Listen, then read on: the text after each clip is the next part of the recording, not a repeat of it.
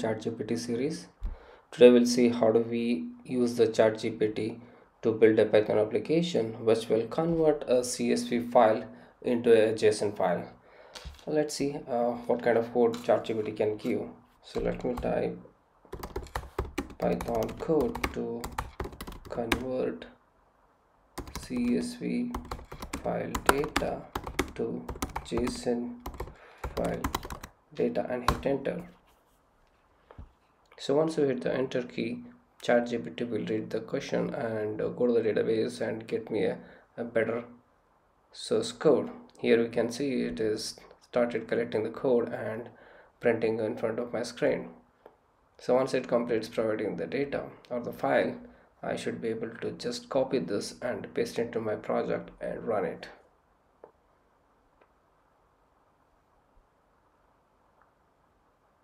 Awesome. So this is a file. Let me copy the code. It also explains, so you should be able to read through the application and understand how this code has been handled.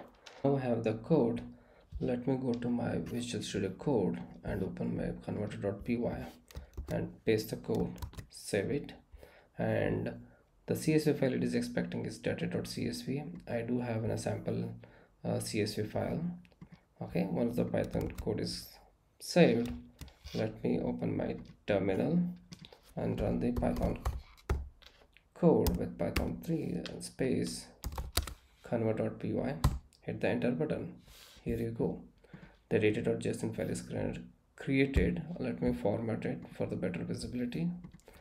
That's great. So now we can see that it has converted the CSV data into a JSON object data. That's so easy with the ChatGPT to get the code. Thank you so much for watching the video. Let's see in the next video with a new application.